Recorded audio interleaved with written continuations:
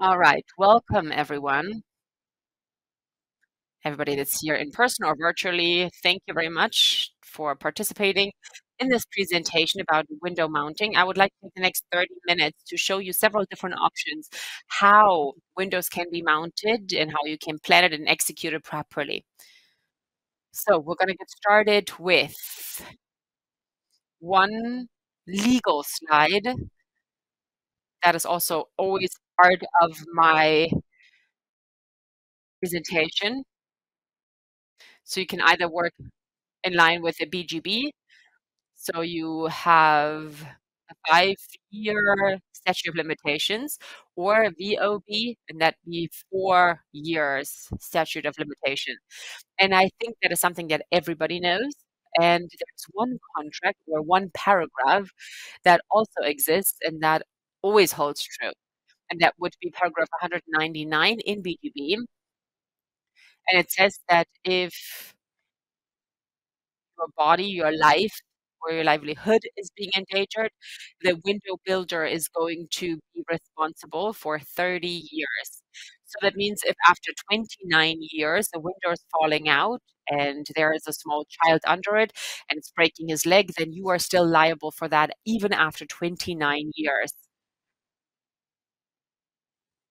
And that's why I want to show you that, but there are also other points why you have to focus on that a little bit more.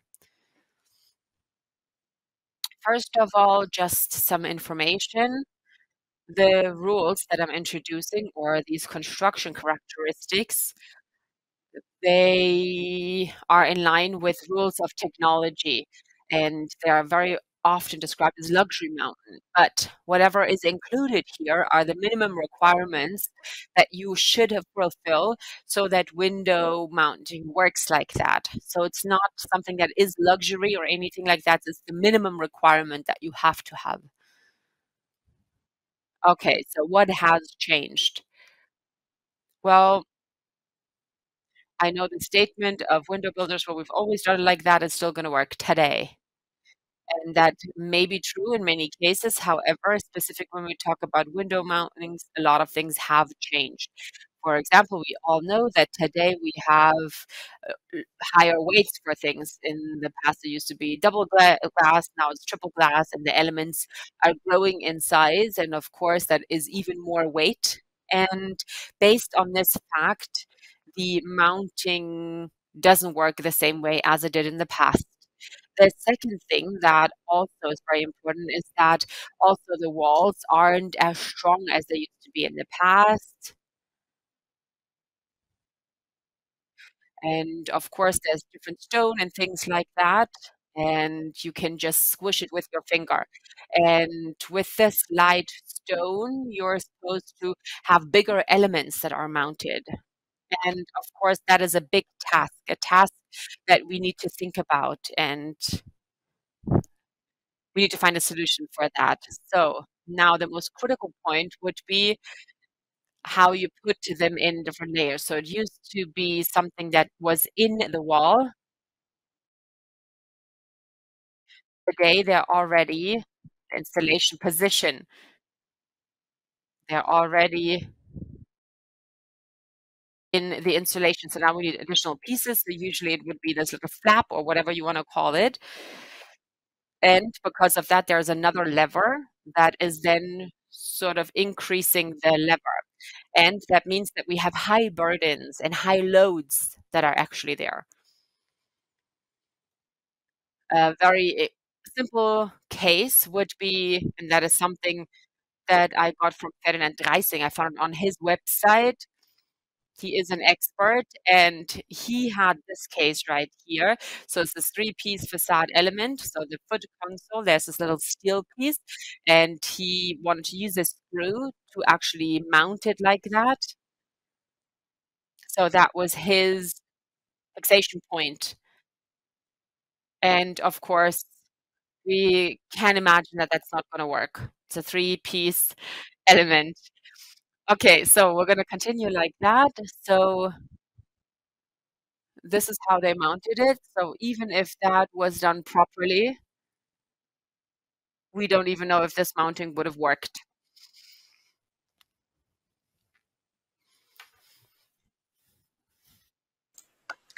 Now, if we look at the different masonry types, then we have a great comparison here because you can see that the stones from earlier times have a pressure strength of 20 Newton per square millimeter.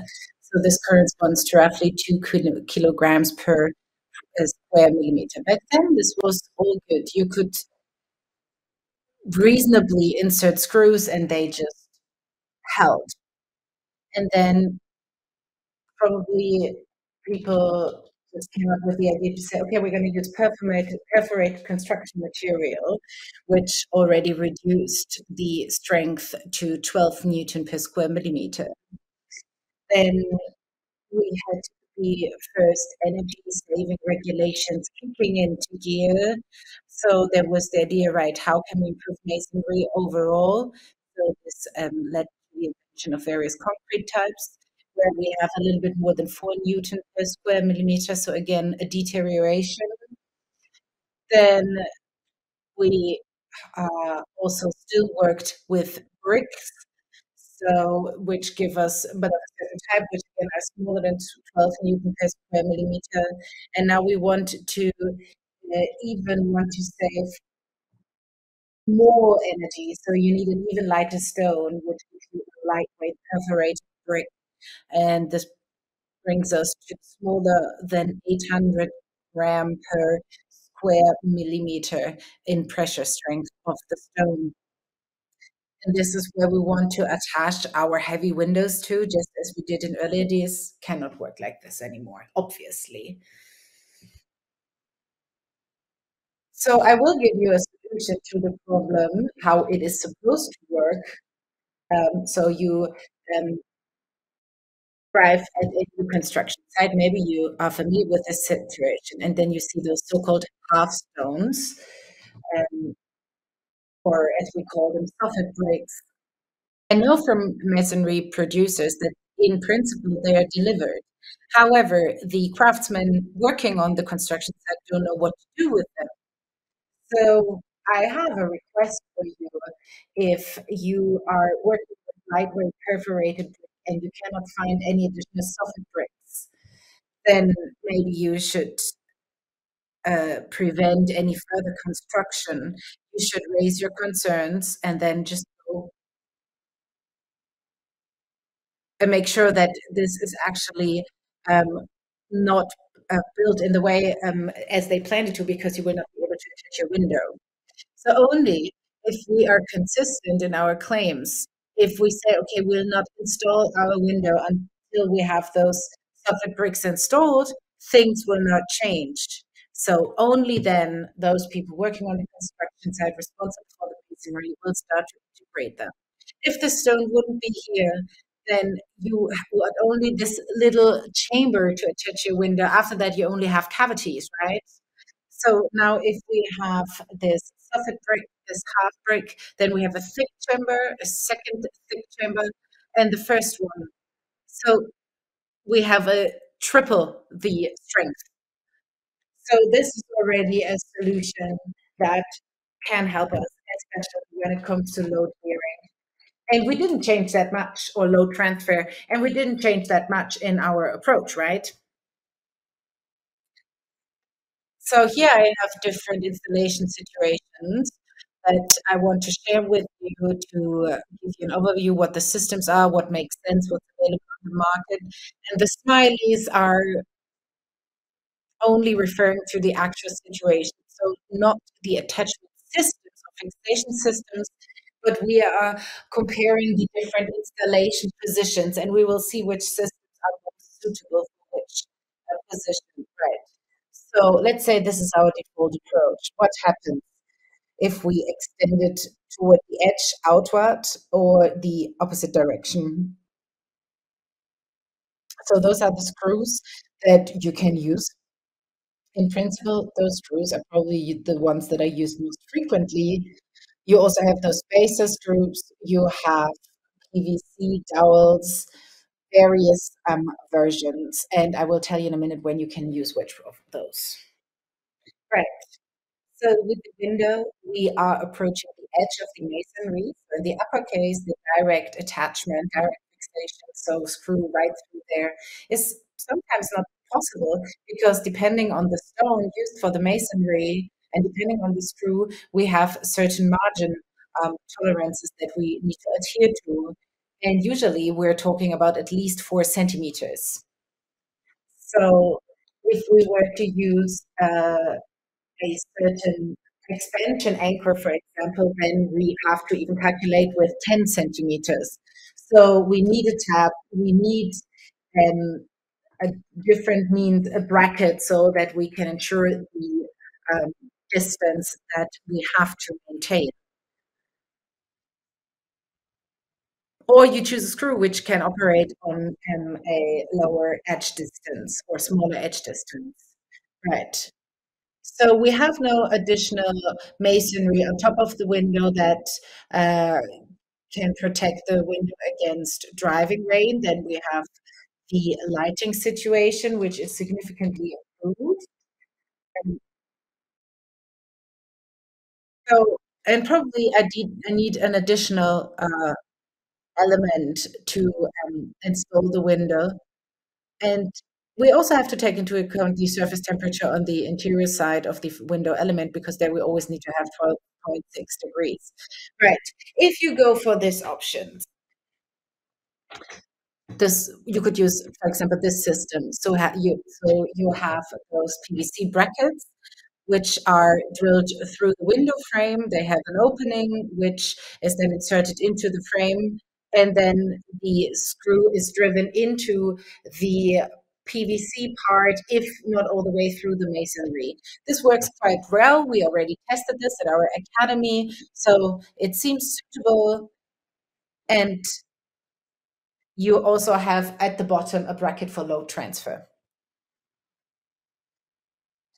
So we go even one step further outward. So we're talking about installation into insulation with taps.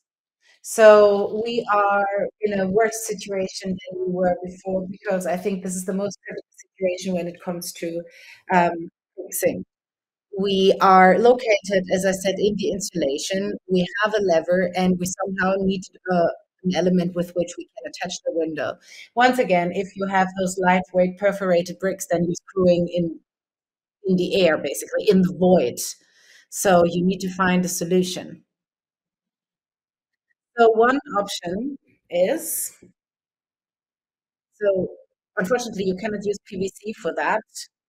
So you have to work with steel because you don't have enough bending resistance with PVC. But this then again equips you with the required strength.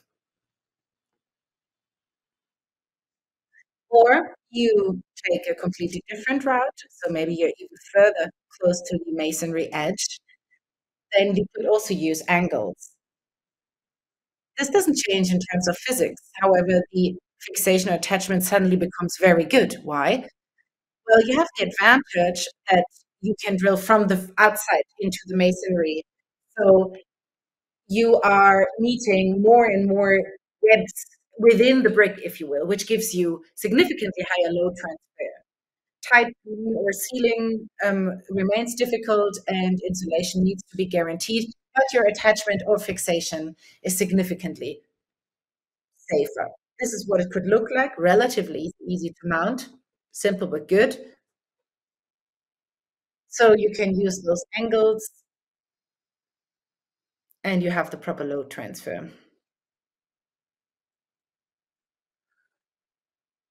So this one is also available in various versions. So maybe you also have already seen um, examples here on the tracer with high pressed or high compressed polystyrene. So here again, we also encounter some advantages. Usually, if you were to go with a multi-function tightness wall, then you have everything that you need because of the additional frame. You have everything you need. You can calculate your installation joint, And with insulation, you have everything you need as well, because this way, how the insulation works in this constellation gives you a proper surface temperature, and it's easy to mount. So you can just use your normal screws, it works. So you can tell those are systems that are basically adhered to the system. And then it's fixed. So, and at the top you have 3 fixation screws to be safe, so that you have a little bit of, like, if the adhesive fails, then you have a little bit of extra security, but basically you're good to go. This is what it looks like.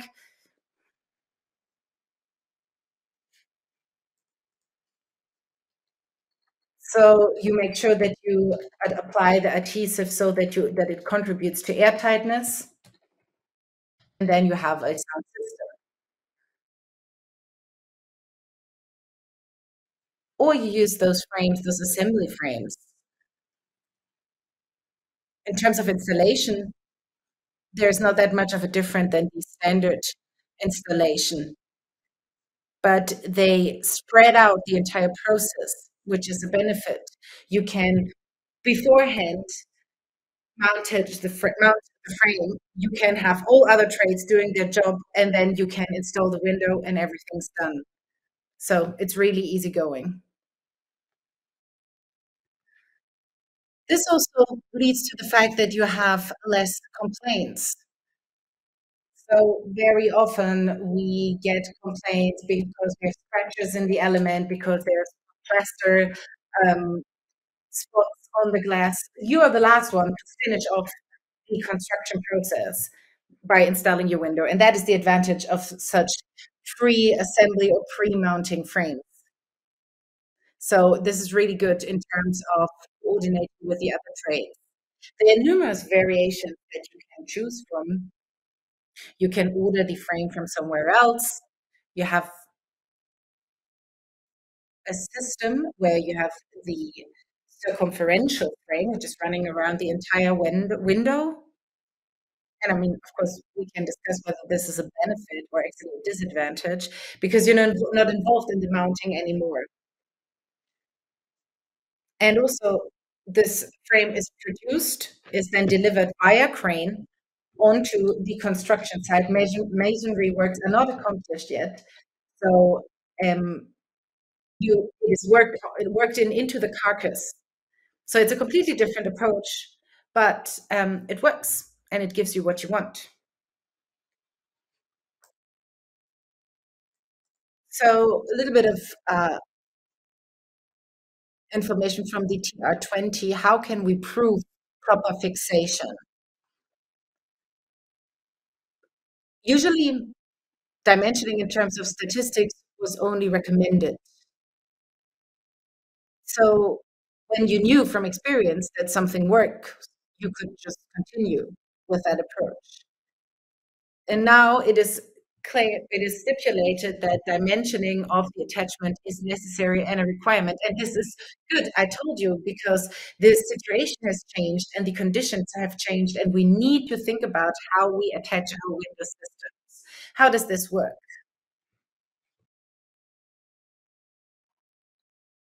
So it is easy in practice, basically.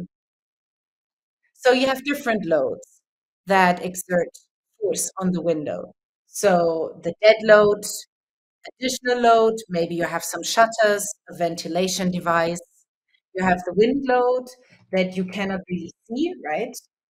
And very often people tend to neglect them, but they do exert pressure. So, for example, if you're mounting the window and then you're moving it around and you're checking whether it's moving around, maybe this works. But with this movement and the force that you apply back and forth while standing, if you're strong, you have roughly 30 kilograms, right? A wind load, as we experience it in Germany, can exert 200 kilograms per square meter. So this is incomparable. So you should take into account wind loads. Snow loads or ice loads, no, if only if you talk about roof windows. I think what is also very often underestimated is the load while the windows operated, in particular in public buildings, for example, in schools. Then, for example, you have horizontal loads because you're holding onto the window while you're cleaning it. This gives you a certain leverage. So extreme forces that apply. And then, of course, movable parts. We need to make sure that we secure against um, the load transfer if the window is moved by, for example, being open and closed. So we need to find out, okay, how much load is actually applied to the different attachment or fixation points. Once you have identified that, this brings you to the last step. So you approach your fixation manufacturer. Usually they should have these kind of tables available. You can see the different masonry stones. You should, of course, know which masonry stone is used for your particular project. Here, for example, we have concrete. Um, and then we have this particular screw with a load transfer of 85 kilograms. This is already quite good if you screw in the 40 millimeters. So if you have sand lime brick of a strength class 12, which is usually equated to strength class 20, you have the corresponding numbers of the uh, screws. If you look at particular concrete types, then you can see that the load increases, but you have to see or you have to take into account the screw depth. Here we are already at 160 millimeters, so you have a longer screw. So this is something that we have to take into account. It gets even worse when you move away from aerated concrete of a different and move to one of a different strength, then you have an even higher screw depth that is required. Right. It's also interesting in terms of price if you calculate it. So you have the direct attachment screw 100 pieces, 7.5 times 132. This gives you 60 euros. Now you have the lightweight perforated brick and you calculate accordingly, and suddenly you have to use the 302 screw. This already brings you to 475 euros. So this means we are at such an individual level that you have to have proper planning and cannot only plan according to linear meter. So we have the window construction tool with which you can simulate every mounting situation, and this helps you to plan it in detail. I just wanted to give you this information. So this, because here we have a difference of 450 euro, right? With other screw manufacturers or dowel manufacturers, you can also find those tables. Basically, this is just the same in terms of information. You can see for every masonry stone the kilogram of load that the screw can transfer. So sand lime perforated brick brings us to 25 kilogram per fixation point. So this really gets tight. I mean, if you have those high lift and sliding elements, those balcony doors, you really have to have proper calculation. There are metal frame dowels, which I find relatively hard to mount because everything needs to fit perfectly, especially with the nut. But this is in particular indispensable if you're talking about fire protection.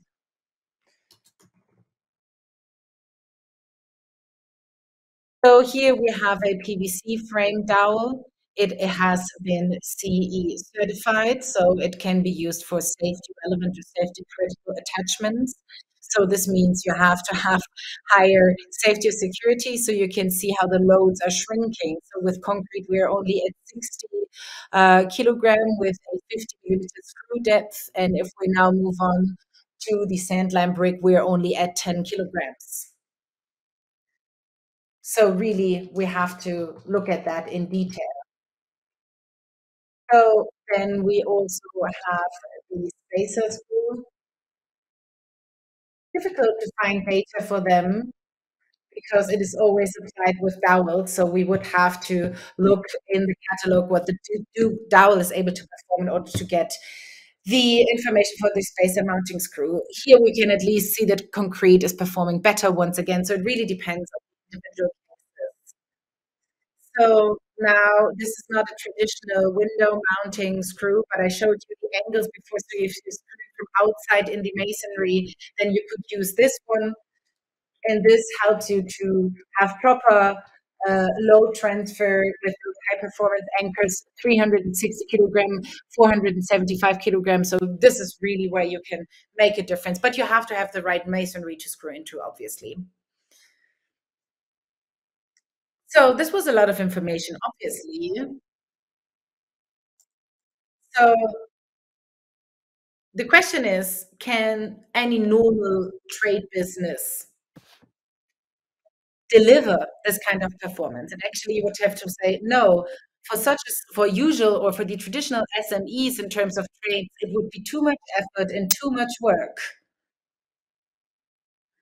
So, and because this is very detailed work and it requires a high degree of expertise.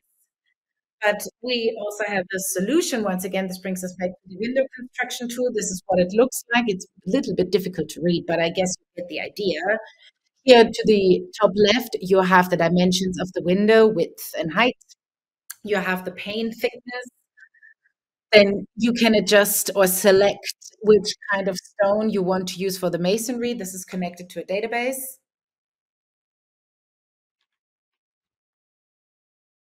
So we can also take into account security against falling. We can determine the position, whether it's close to the masonry edge or further away. And depending on what you enter, you get a suggestion for the most suitable fixation element. So it's really easy and straightforward. I don't want to say that you can just have your intern working with that and you always get the right information. But if you take a little bit of time to work yourself into it and know how to operate it, then it is really helpful. And I think then it can be a great support for those SMEs in trade. Here at the bottom, you can see in green, this is feasible. You can use this fixation at some points, but we have also some fixation points, for example, the H1 point. So the screw at the corner, this is always the most critical because this is where the wings jivels out or swings out. And this is where you get the entire wing load being transferred. So in this case, this fixation solution wouldn't work anymore. But of course, you can use an additional fixation if possible.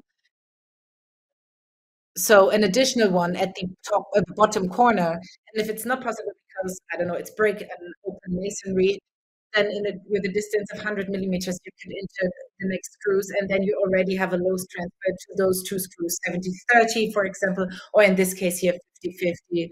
So you already halved your loads. And this very often brings you to where you want to be. So with this tool, you're very flexible. You have 100% planning security. So this is what it looks like.